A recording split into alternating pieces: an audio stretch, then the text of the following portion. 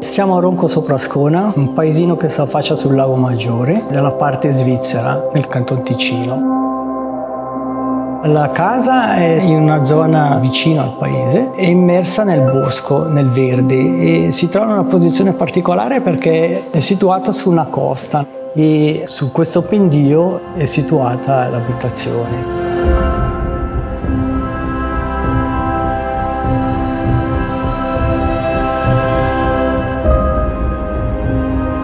L'idea nasce dalla zona del nostro territorio. In pratica, lungo le nostre montagne vi sono molte zone franose e si trovano nel bosco, nascoste dalla vegetazione, grossi massi. E da lì è nato lo spunto di realizzare un monolito di pietra appoggiato su questa costa. In pratica questo monolito di pietra è spezzato, ha delle fratture e nel tempo ha subito la sua, diciamo, forma di disegno e da lì si è sviluppato il progetto.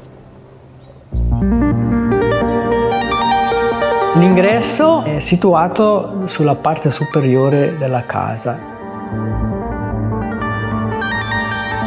Entrati nell'atrio ci si trova con un punto di vista molto forte, attratti dalla visuale del lago. Poi si scende man mano e si arriva al piano dove si trova lo studio dell'artista con il suo spazio atrio. Al piano sottostante ci si trova in uno spazio dove è situato l'area musica e dall'altra parte, parzialmente nascosta, rimane la camera con il servizio e tutta l'area, tutto lo spazio è comunicante. Il bagno è praticamente costruito con dei massi, è un blocco di pietra in cui è scavata la vasca da bagno, vi è una panchina e anche la doccia che si affaccia come incastro sulla facciata con la vista sulle isole di Brissago, e anche questa doccia è rivestita completamente con la pietra che ritroviamo poi nei pavimenti su tutta la casa.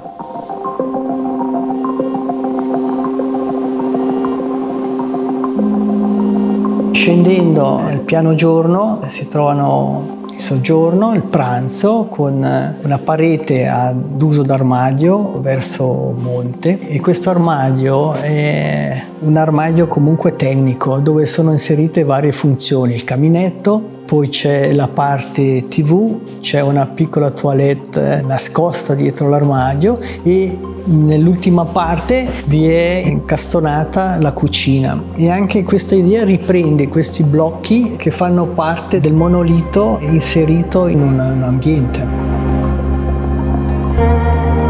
Ci sono pochi elementi, diciamo, di arredo d'uso che sono distaccati da questo ambiente. E in particolare quelle poche cose che ci sono, per esempio parti di servizio come la cucina, il bagno e parti un po' più riservate, sono anch'esse delle opere realizzate come dei monoliti, come delle parti integranti di questo spazio.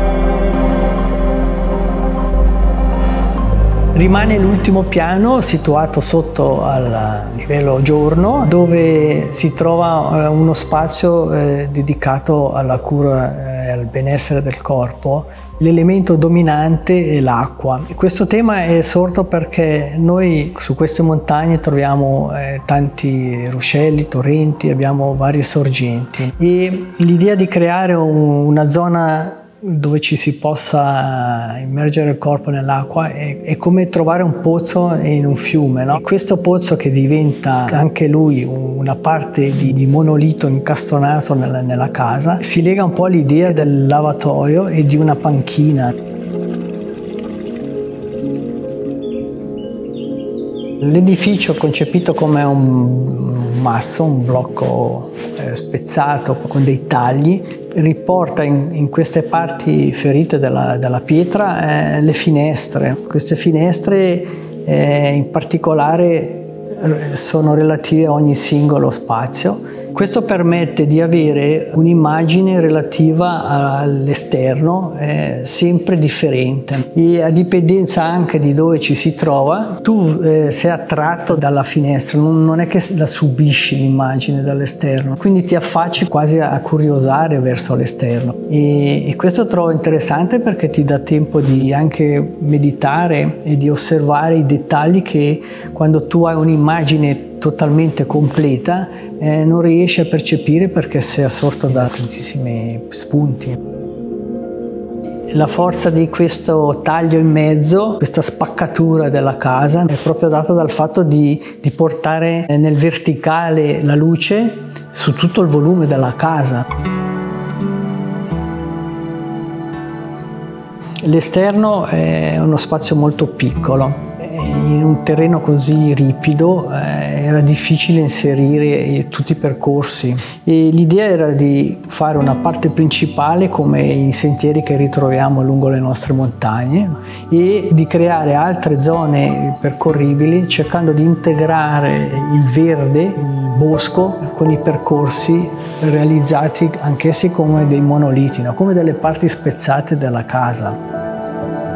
I percorsi esterni sono stati realizzati con materiali differenti, in calcestruzzo e una parte della scala con la pietra del luogo. Si è cercato di realizzare con materiali differenti la sistemazione esterna, come per esempio usare la ghiaia semplicemente al posto di un prato e i percorsi in calcestruzzo e anch'essi sono integrati nel verde come elementi meno invasivi possibile. All'esterno del giardino vi è anche una parte di arredo, con l'idea di non avere degli elementi che disturbassero la vista dal soggiorno. Si è pensato di costruire una sorta di zona caminetto incastonata anche nel terreno. Sono dell'opinione che l'architetto debba realizzare una casa per chi vive la casa, non realizzare la casa come oggetto per l'architetto, e bisogna trovare l'intesa di capire le esigenze ma anche la persona che vive l'oggetto. È chiaro che una casa di questo tipo è molto speciale, la persona che l'ha voluta, l'ha desiderata, ci ha messo anche le sue emozioni e lavorando bene assieme il risultato è stato di realizzare qualcosa di speciale per la persona che ne beneficia.